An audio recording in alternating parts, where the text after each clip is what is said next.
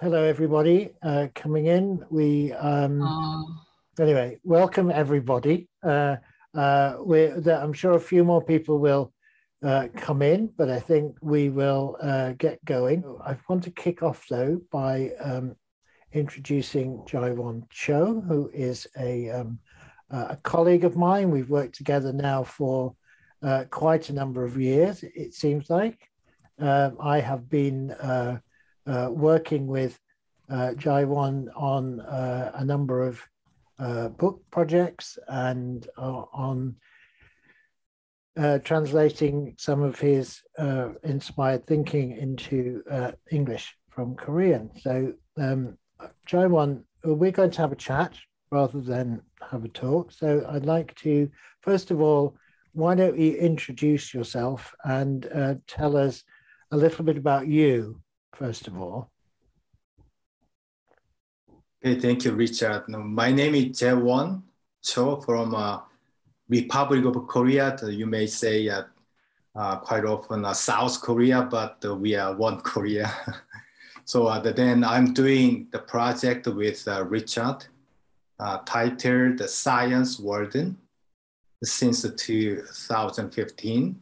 So I'm also the faculty member of a university titled the UNIST, City of Ulsan in South Korea. So I'm very happy to be here to talk with you about my project and many other things. Tell me a little bit about before Science Walden. Tell us a little bit about what you did. Okay, so I'm an environmental engineer. So I've been working in that area since 1999, so almost 25 years. So back in 2015, so I burned out, I believe. So I published more than 100 papers, but I feel I got lost. I would like to start all over again. So I ask for help from artists. So that's why I propose the Science Warden. And since then, I've been working with artists to do and to solve fundamental problems, including climate change and the gap between generation and so on. So tell us a little bit about Science Walden. It is a project, but it's also a building. Yes, so Science Warden is an idea as a unity of science and arts with the movement towards the new order out of chaos in, I believe, anthropogenic and digital area. So we have a lot of problems, so I would like to solve it instead of including publishing paper in a scientific way, but also different ways. So that's why I invited artists into pavilion, the title, the science cabin. So then also we propose a couple of platforms to induce, to invite all of you to the virtual world with a different language and sign in economic and the scientific and education and artist way as well.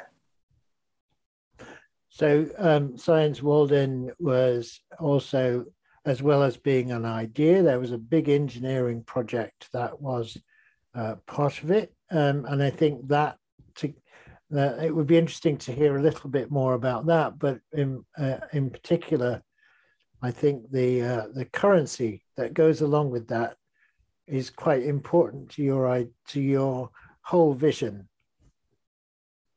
Okay, so the couple of reasons I propose a new currency.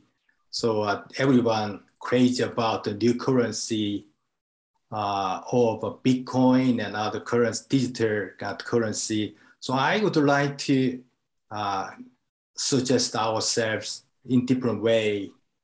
So connected to ecologic the movement with the toilet. So we try to convert our physics into energy. So we have a certain value out of one person's poo in an average day. So then we put the certain amount of value with the unit of gur, so for example, 10 gur, and then we use this value to exchange other value, service, and goods. So we ask persons to value their goods and the services in gur so that we can change our value in different way. So we design those currency with a negative interest of 7% a day, which means we don't have any the money left after a month. So combining these, the split into the currency, we would like to invent real money instead of theoretical money based on capitalisms. So I think I think one of the fundamental things that is new about your idea of a currency is this idea of a negative interest rate, so that the money, unless you share the money with other people or unless you use it to use other people's services or goods, the money goes away. And that seems to be the very opposite of the capitalist idea, that you get yourself as much money as possible and you hoard it and it grows in value. So this is the opposite.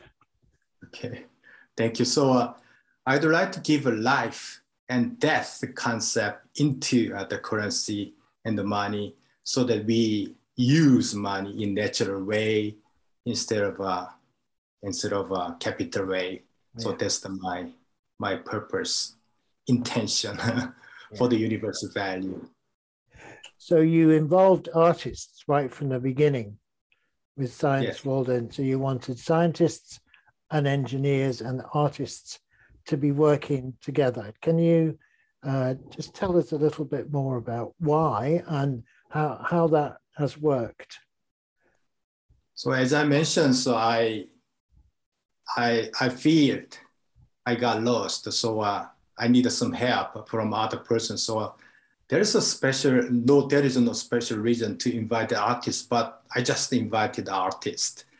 So into the place of a pavilion, we can talk. And after that, I realized scientists are very familiar with the world with the language and sign. Artists, I believe they're very good at and familiar with the world without the language and sign. They have a very good sense of the feeling, a lot of material in the world. So I think we can combine to solve a fundamental problem using both way, with and without the language and sign. So that's why. So I've been working with the artist, centering around science, the cabin, which is a pavilion, and the living lab as well inside the campus. So inside in it, so we have an engineering lab and living lab. So contact with each other. So we live and donate our the poo and pee to be converted into energy and fertilizer. So around the science cabin, we cultivate agriculture to provide the food and to make energy, of course. And do the artists live in the cabin as well? And do they help with the growing things? Yes, sure. So we have other building, of course. So the artists live there and study there. And a couple of times we visit the science cabin. Some volunteer artists live there for a period of time, and for a week and for a month, and to make a work and to exhibit to the students of a UNIST. And after that, we discuss a lot of things combined.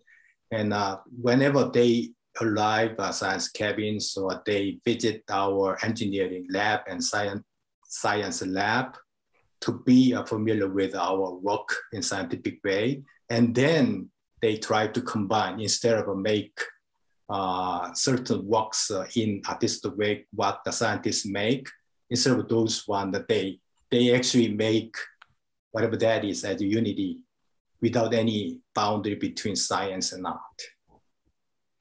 So you think the kind of work that the artists were making is changed by being at Science Walden or working with the scientists and the engineers?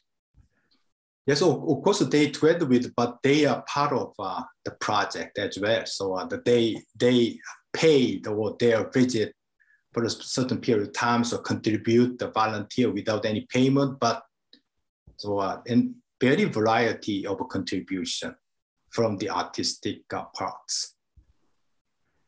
So you have some very, I think your thinking is very universal. It's a thinking that is about making the world a better place rather than simply, having a particular object or working with artists in general. You have you believe that in the world being a better place and changing it for the better. How did you persuade your government to invest money into this? Because it seems quite radical.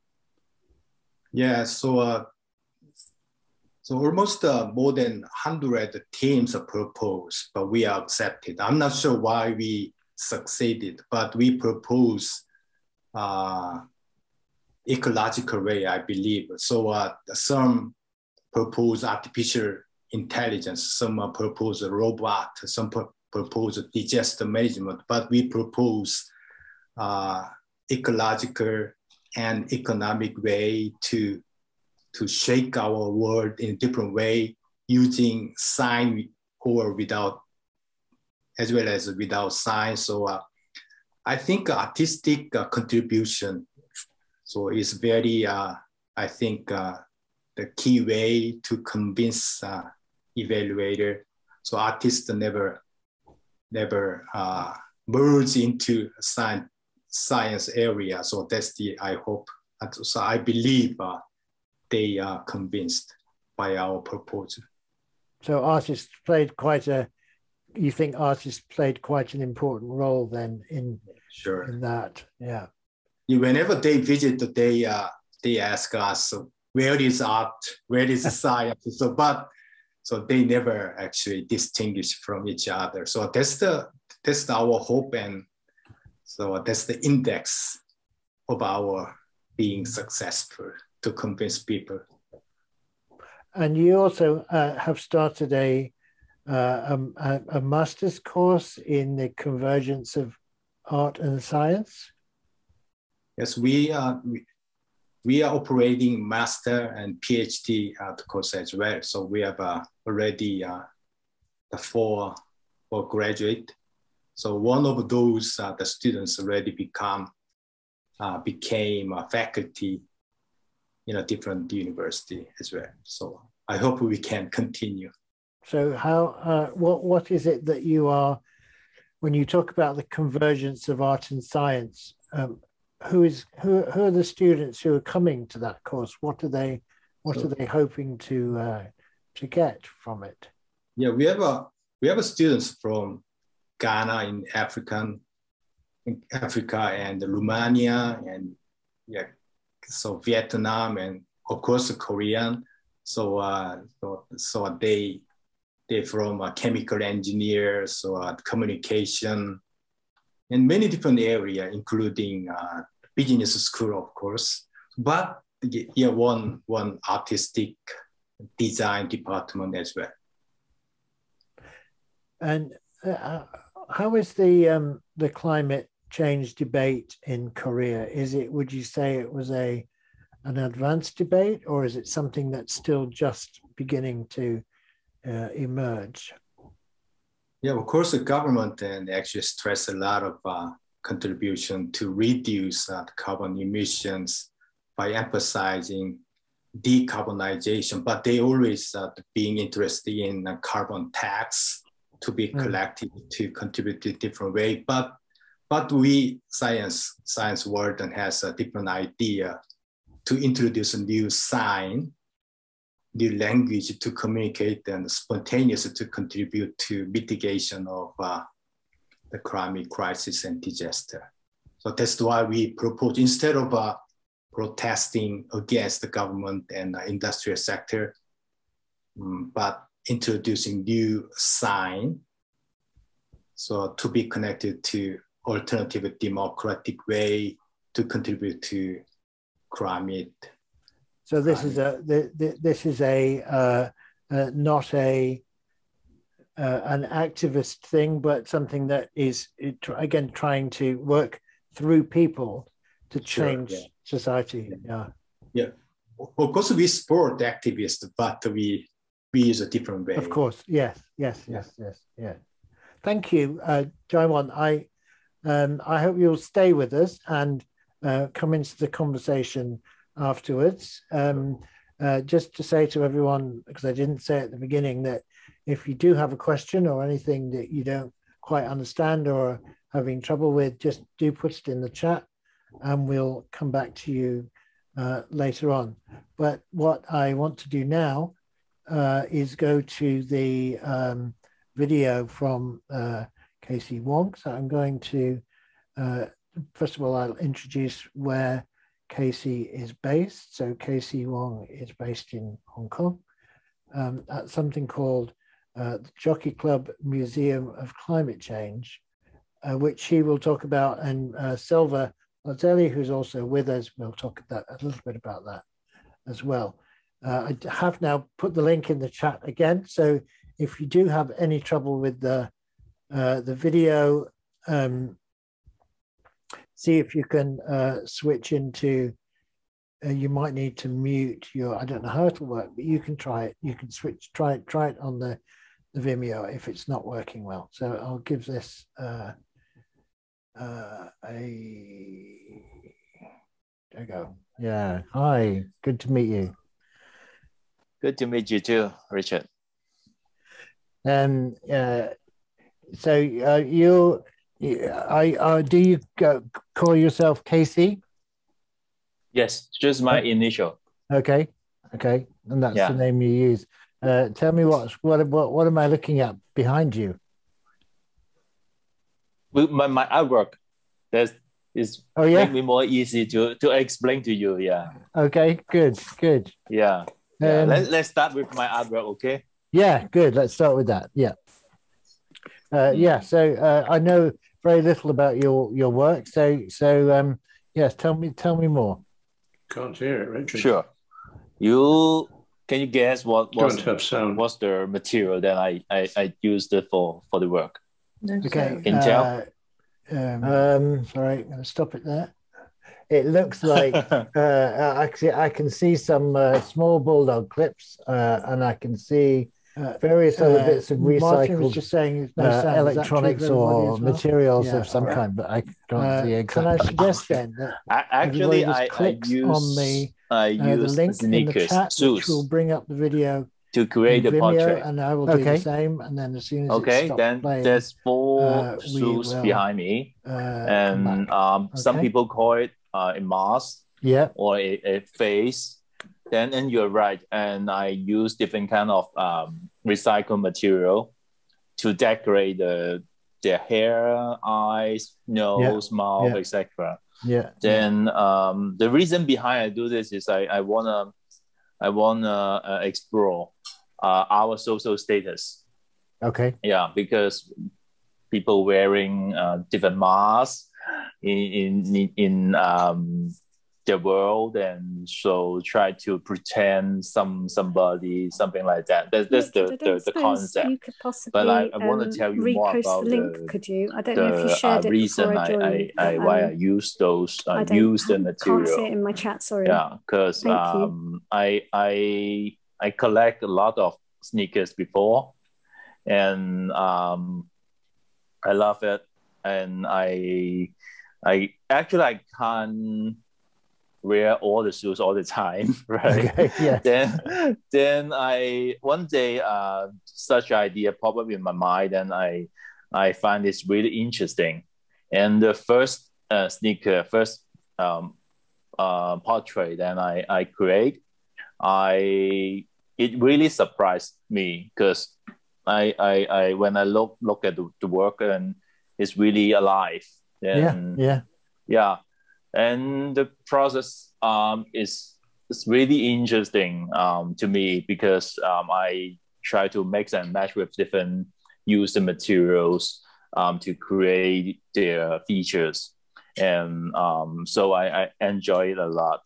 And one point I want to mention is we name it upcycling, right? Yeah. Which is I learned from my job, Museum of Climate Change. Yeah. Upcycling. I try to make use of this action to create to inject into my artwork. So I start this series of work since 2 years ago, and then now I create around 13 pieces. Okay. Yeah. That's my personal artwork. And in Hong Kong, how much attention is being paid to recycling, to upcycling, to because the island is very dense population. There must be a huge issue around waste and disposal. I would say it's not really mature. Yeah. The system because a lot of waste all the time, and those material I used it at my work. I collected by myself. Yeah. Not through any organization. I for example, I used it to keep all the bottle cap. Yeah. Different colors, different size. Then in Hong Kong, we have some system, but I think the effect is not. I mean, it's not really efficient. Yeah. Yeah. And when you do you go out and find materials as well, or just use stuff that comes into your daily life? Both. Okay. I got another eye to spot those trash and see how it turns into my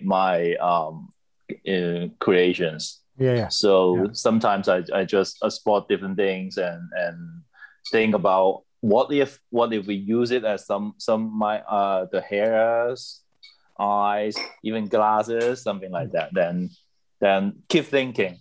Yeah. So tell me about the museum and what your role is there, and a bit more about it, because I think it's quite significant as one of perhaps the first museum of climate change. Yeah.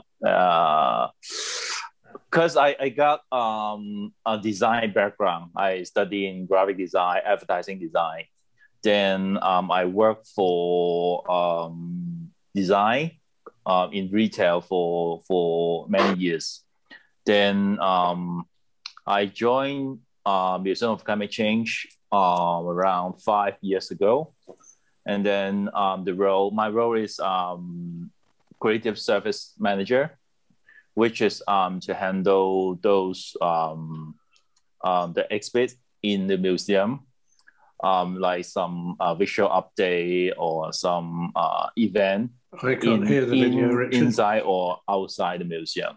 Yeah. Because they're gonna promote climate change or education stuff to the public. Then Museum of Climate Change, MOCC, I call it MOCC, used it to have different roadshow, different exhibition, like in the shopping mall, in different school to educate people. Yeah. So yeah. Yeah. So no, sorry to interrupt. So what kind of role are artists playing generally in the museum? Sorry?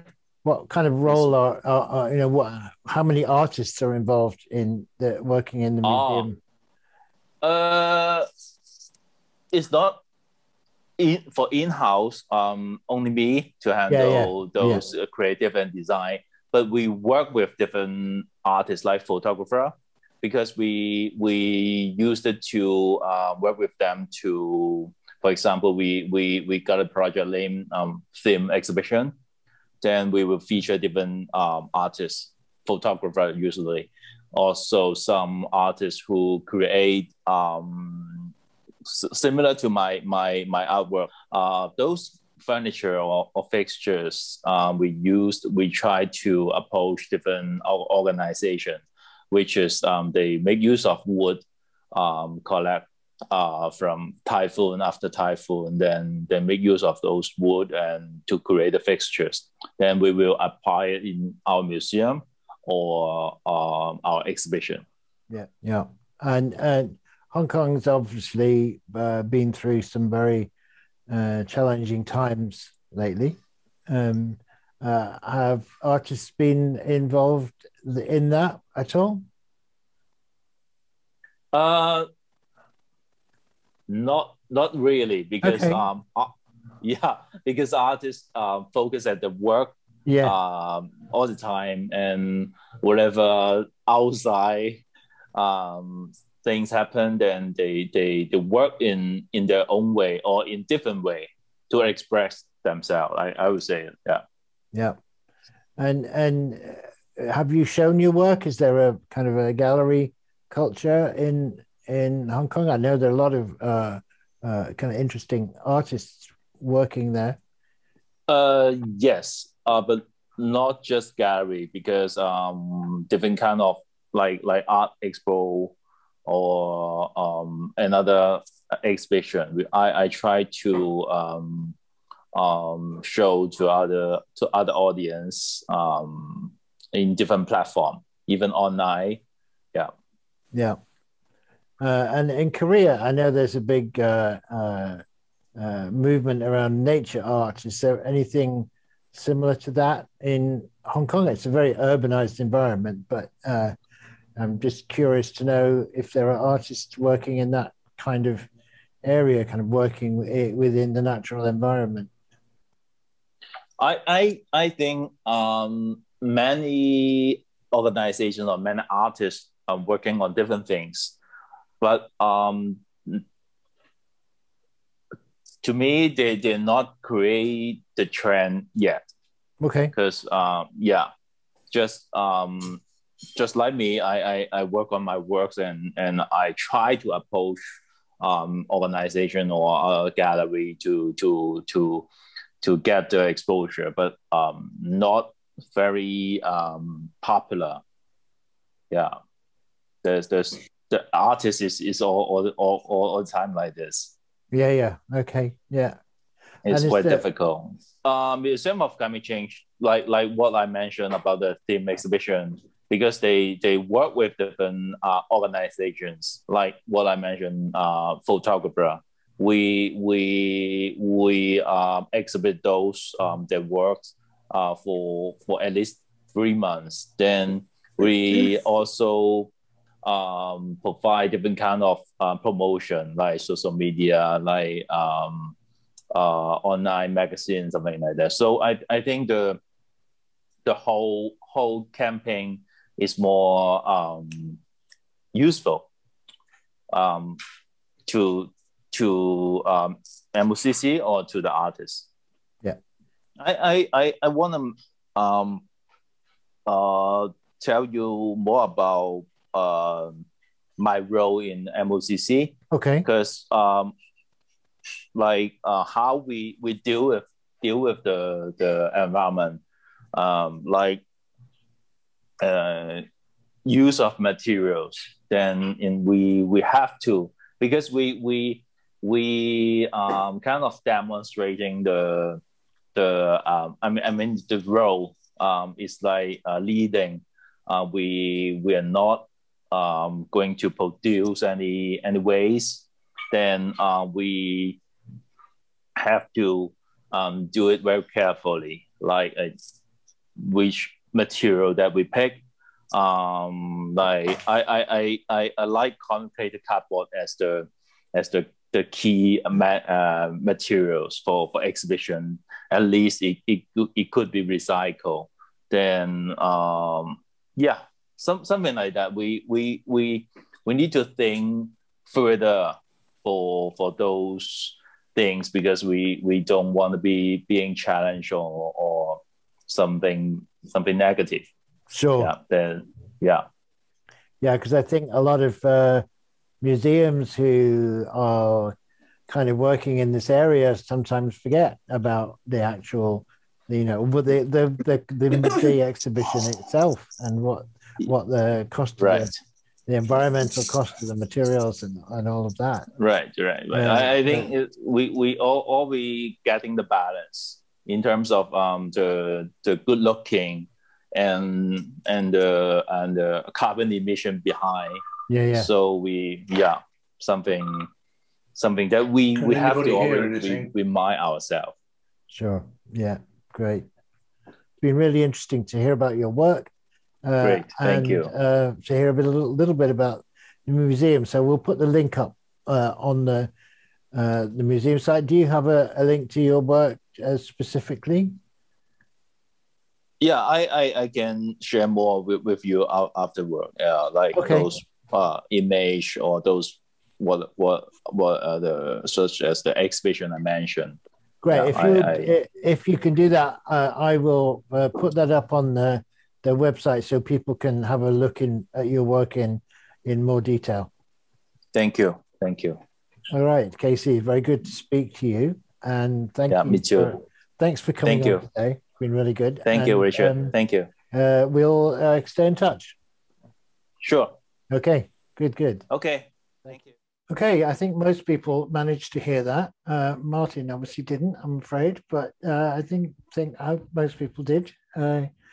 I've just put the link up in the chat to the Museum of Climate Change, but I want to move over to Selva, who I think has done some work with them, and I hope can tell us a little bit more about you. Ms. Selva, you are based in New York, usually, although at the moment you're in Turkey.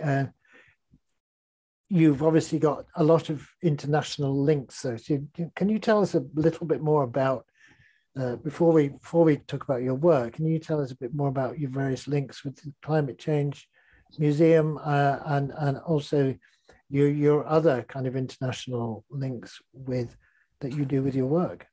Sure. First of all, hello everyone. I'm Selva Ozelli. I'm a lawyer, an author, and an artist. My work with the climate change began as a lawyer. I had a first of its kind legal analysis that extended the application of US laws through tax treaties to the rest of the world, which allowed for environment-related corporate governance violations to be litigated in US courts. So I've always been concerned about the environment as a lawyer. As an author, I wrote a series about impact of carbon, the impact of carbon tax regime in the highest 6 carbon emitting countries. And there was always this tendency where carbon energy got a lot of subsidy from the government. So I wrote a series of articles concerning that, and also concerning investment into solar energy. And then as an artist, basically my writings and COVID led me to painting in this area as well. So as an artist, I had first curated and participated in a group art show. It was called Atelier Tamer Riziev. That's our teacher's name. First digital climate change art show. We, of course, didn't plan it as a digital art show, but because of the pandemic, we had to. We were forced to do so. And the first Climate Change Museum of the World, MOCC, published our art show, and that's kind of how we met. The museum and I, they basically supported our first group art show. And then I made a solo art show at the same time. I had submitted my COVID-related paintings to a UN COVID art contest. All 16 of them won. And that kickstarted my solo Art in the Time of Corona series of art shows. And the museum has supported and published every single one of my art shows, and as well as my articles. It's just been a very lovely collaboration. I'm extremely honored. Yeah, fantastic. It sounds like lockdown and coronavirus has been very good for you in terms of a creative flourishing. Yes, well, I kept busy that way. I hope we all get out of this with a greater respect for our environment, with a better understanding, and healthy going forward. Yeah. So you mentioned the Museum of Climate Change. Did they close? Were they closed? Were they doing all of their exhibitions virtually? So my collaboration with them actually began when they started publishing my article series. And then, that's how it began. And that was before the pandemic. And then the art layer came on later on. So that's how we've moved along. They were shut down, but they still published anything that I sent them. Great. They were shut down to the public, but they had a digital presence. Yeah. Yeah, sure. So you're very familiar with at least 3 cultures, living in New York, having a family in Turkey, and knowing what's going on a little bit in Asia and Hong Kong. How would you characterize the difference between art and its relationship with climate change in those 3 different cultures? That's a very big question, I know. Yeah, well, in the United States, only recently have they signed back on to the Paris Agreement. But for the past 5 years ago, the Trump administration got out of the Paris Agreement. It was almost impossible to write the kind of articles that I wrote, but I did. And I had support. I published it with Bloomberg as well as Cointelegraph, and like 200 other publications republished it around the world and translated it into 34 languages. So in the United States, obviously, they've been always a great painters that have portrayed nature beautifully. Helen Frankenthaler, her foundation was part of the New York Climate Week. It's one of the prominent ones, obviously. In Turkey, I guess they're going to ratify, the president here said they will ratify the Paris Agreement in October. And let's hope that they do so. That's another area where, let's say, climate change, I may be a a lone voice in that regard here, but I do have artist friends who paint on the subject matter. We all came together. We had different expertises. One painter, Fatma Kadir, she painted birds. Another, Ilhan Sayin, he paints flowers as well as cacti. And another one, Semina Hazar, she paints about the sea.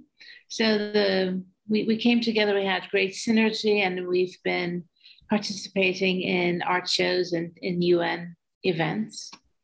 And in regards to, so Turkey kind of straddles Europe to Asia. And then in regards to the Museum of Climate Change, not only did they publish our art shows, but also they participated in a waste campaign that Tired Earth, a magazine which is published in English and French, called Mascuary. It was all about mask pollution stemming from the COVID pandemic. And they prepared a video as well as photos. They gave us photos. They gave us an interview. So they were very helpful in that regard. The 4 artists that I mentioned, we all launched Mascuary campaign art shows at the London Climate Action Week. And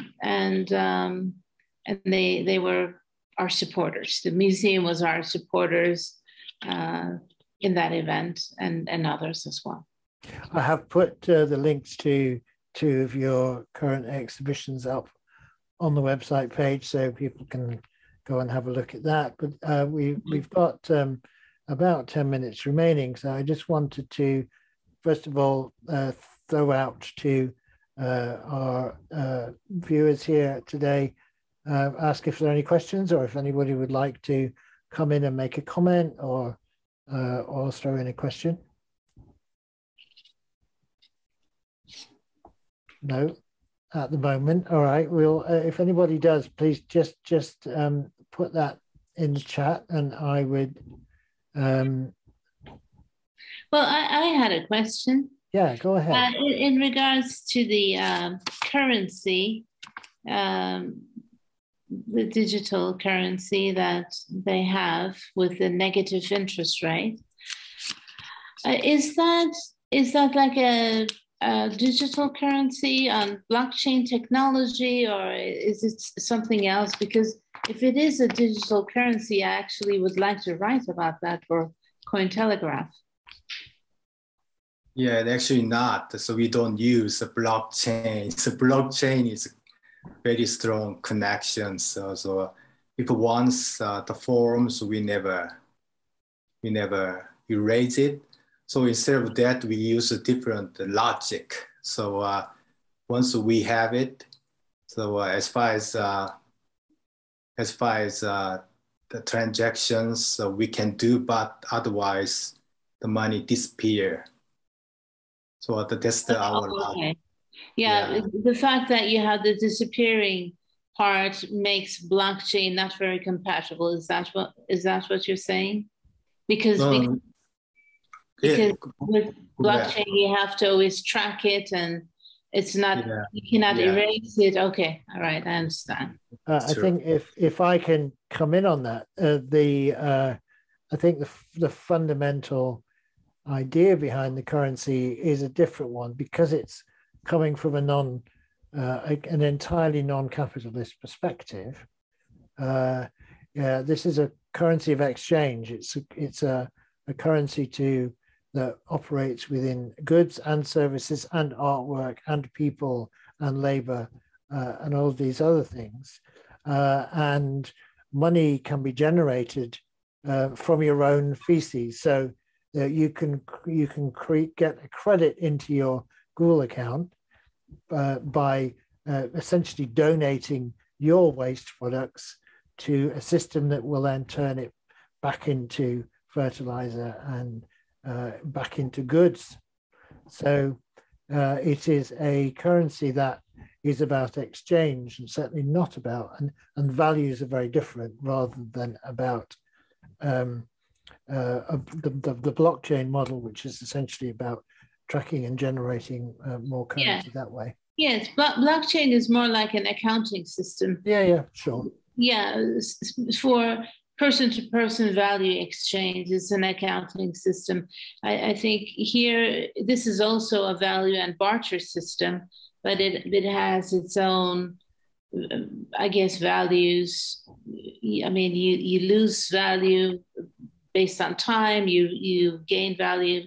I mean, it's a bit more complicated to account for, maybe for blockchain. Yes. Yeah. Okay. The Bitcoin based on blockchains are actually cashable, but we do not cashable connections to the present dollar and Korean and many different the currency. So, but that's the main difference between two. So we don't have a bank. That's the similar one, but we do not have any cashable apparatus. Okay. But Jaeweon, you do in your Google account, you do have friends and contacts, and you have a network of people. And one of the principles is that as money comes in every day, a certain amount of that money is immediately given away to your friends and to your network. Yeah.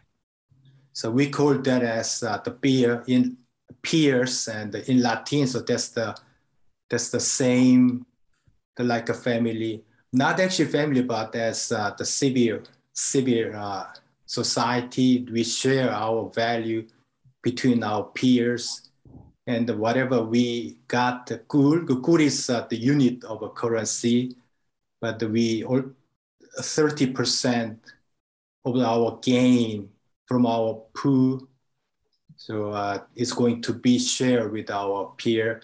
That's the connection. So we have a news, so we have a lot of value sharing between our peers.